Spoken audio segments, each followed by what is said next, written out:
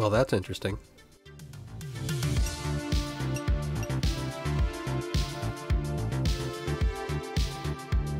People had a lot of comments on my last video, so I figured I'd do a follow-up to answer the most common ones. First one was that the music was too loud. So levels have been adjusted, so no more reaching for that volume knob. Second was people wanted to see a comparison between just resin and resin with baby powder, so that's what we're going to do today. I've modified the model to divide the dome in half, so I can coat one side with resin and the other side with resin and baby powder, and we can compare the results side by side. And for a teaser of what you're going to see, just a heads up, this video is a bit longer than the last one because there's a lot of stopping at different stages to look at the process close up. I'm going to try to gloss over things I covered in the last video to save time. If you haven't seen the first video yet, there's a card somewhere on the screen that links to it, or there's also a link in the description. Go check that out first and then come back and watch this. For this test I'm using the same setup as last time. Same resin, same powder, same application.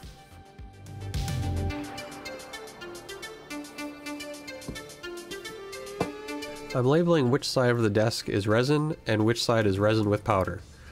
The resin is on the model's right side and the resin and powder is on the left.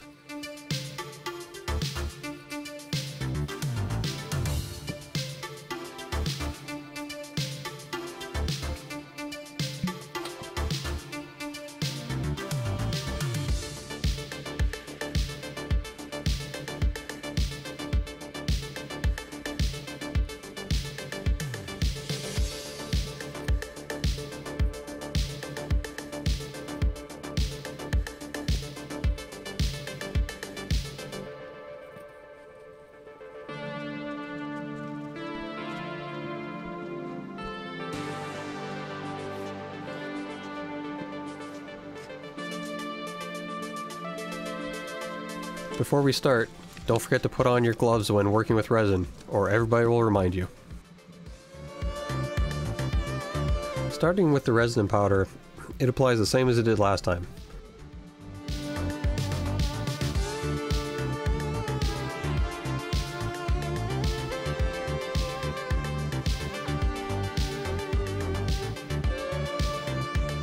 I'm trying a different technique around the detail areas.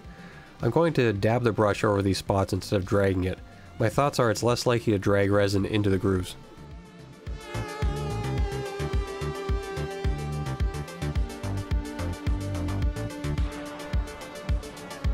Once done, it's into the curing chamber.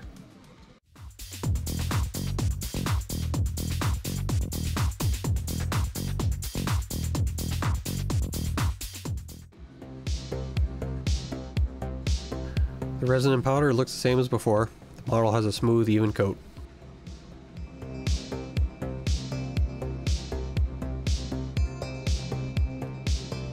Now for just resin. Right away I can tell it's much thinner. It wants to run as soon as I apply it to the model, and I need to quickly brush it around to stop it. I'm using the same application technique as the other side, brushing on most of the model and then dabbing over the detail areas. Back to the curing chamber.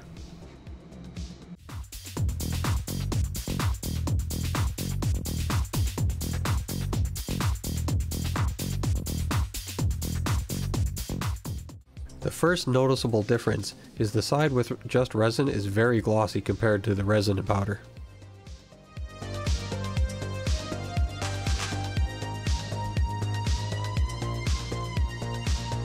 Looking at the top of the model, the coverage seems comparable.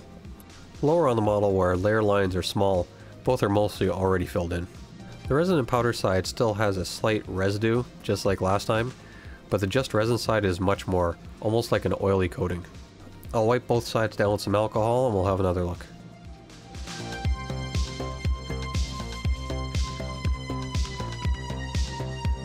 Now that it's cleaned up, the resin and powder side has a consistent matte finish, whereas the resin only side is much glossier.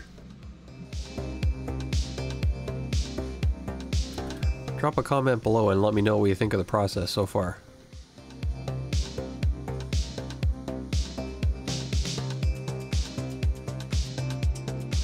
On the resin side, there are signs that the resin collected and built up on the edges of the prints.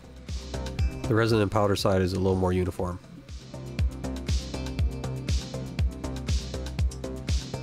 I'll give the resin side a light sanding with 120 grit sandpaper. Because people commented how much work this was in the last video, I'm putting the actual sanding times up on screen. This portion took about 1.5 minutes.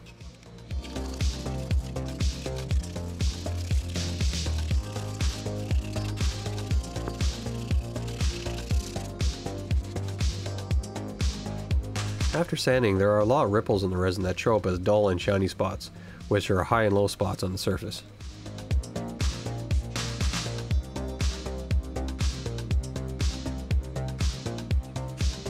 Now we'll sand the resin and powder side for about the same amount of time. One thing that is very noticeable is the sandpaper glides over the resin with powder side much easier. The resin only side tends to grab the paper at the start.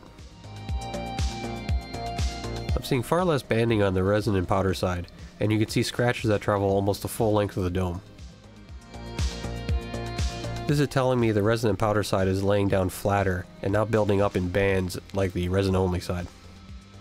I'll sand both sides for about 30 seconds and then see what the dust looks like before wiping it off.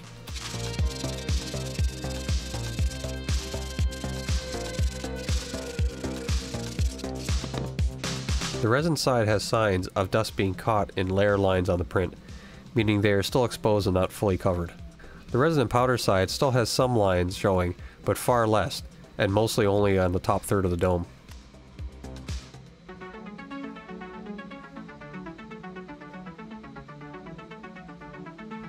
Time for a second coat of resin on both sides and have another look.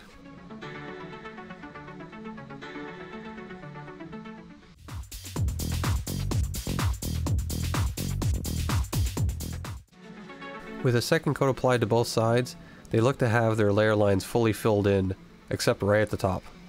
The resin and powder side looks and feels smooth, whereas the resin only side is still smooth, but there are visible waves in the resin.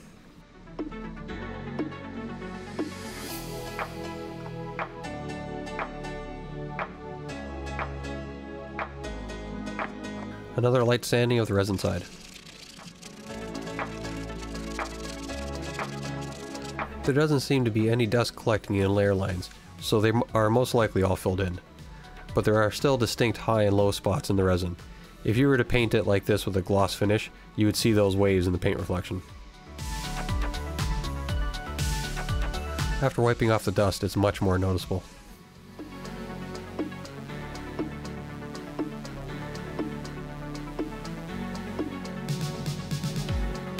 Now to sand the resin and powder side. After sanding, the dust is much more uniformly spread over the print.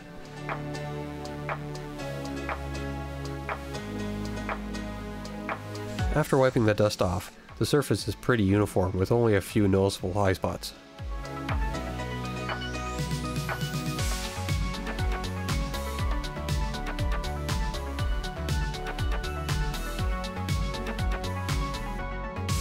We'll add one more coat to make sure the top of the dome is covered, and so everybody can have one more trip back to the curing station.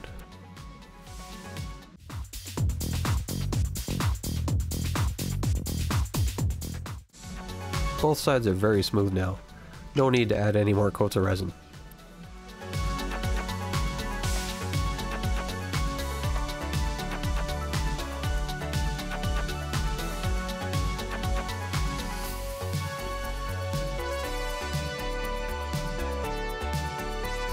Everything gets another sanding.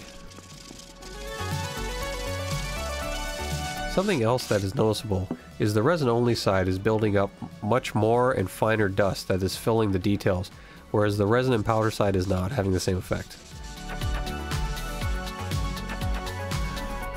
Once cleaned up, the resin and powder side is done and ready for a final sanding with a finer grit. But the resin only side still has a lot of high and low spots that need to be cleaned up.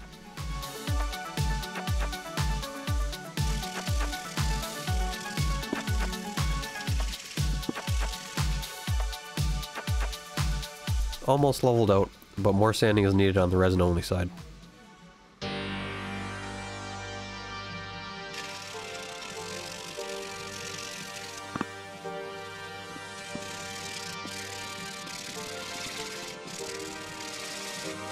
That's good now. Everything is level. Time to move to 220 grit. But while I'm doing that, I thought of another way to test the two different methods. I printed out these tiny stairs that have a 30-degree angle and each step is 1 millimeter tall. I'll use these syringes to place the same amount of each mixture at the top of the stairs and see how it coats the print and spreads out. Then I'll let the resin sit for 20 seconds before curing. First, just resin.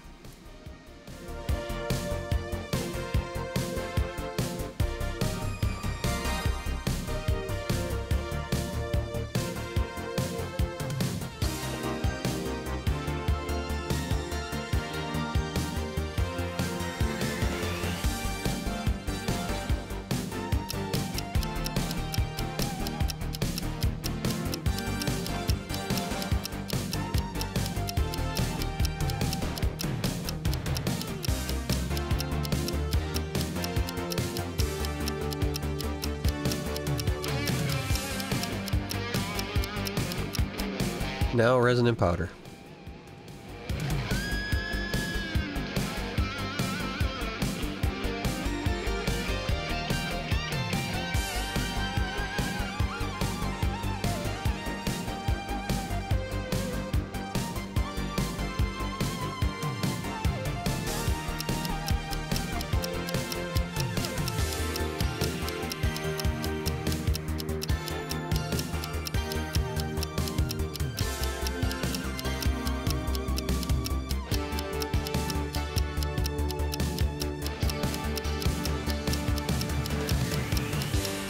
So here are the results after curing. You can see the resin spread out to the edges of the steps, whereas the resin and powder did not and stayed built up in the middle.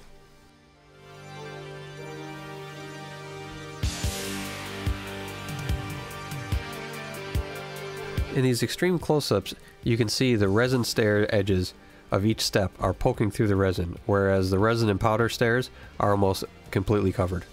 This is the main difference between the two approaches. The resin is much thinner, so it'll flow off the model. Great if you have a flat surface that you want to self-level, but an issue when trying to apply to a vertical surface. Resin and powder being thicker, it will cling to the model, filling in areas faster. Okay, with that done, sanding the dome at 220 is complete. Both sides look equally smooth, and if you didn't see all the extra sanding on the resin side, you wouldn't know the difference. Now on to paint. Since it's the same process as last time, I'm just going to speed through it. Shake, paint, prime, wet sand, prime again.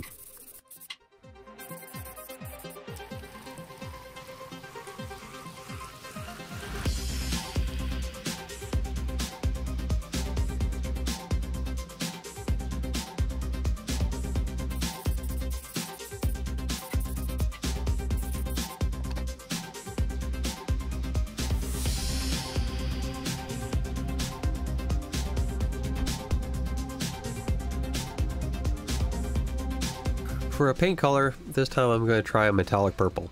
First I'll need to mix up the color, and then we'll add the metallic silver to it.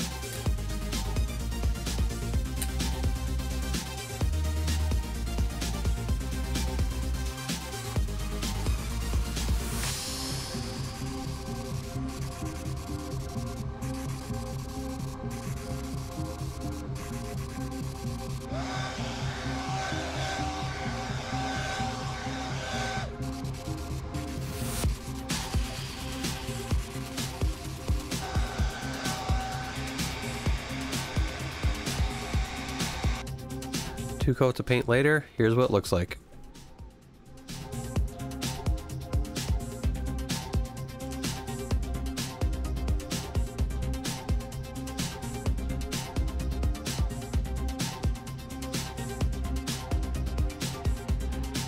Last step is one coat of gloss clear, and then some beauty shots. There is one run in the clear coat on the resin side, but that doesn't have anything to do with the resin. So my final thoughts on this, as I said at the beginning, the journey is as important as the destination. Both sides ended up with the same finish, but the resin alone side took much more sanding and effort to get there.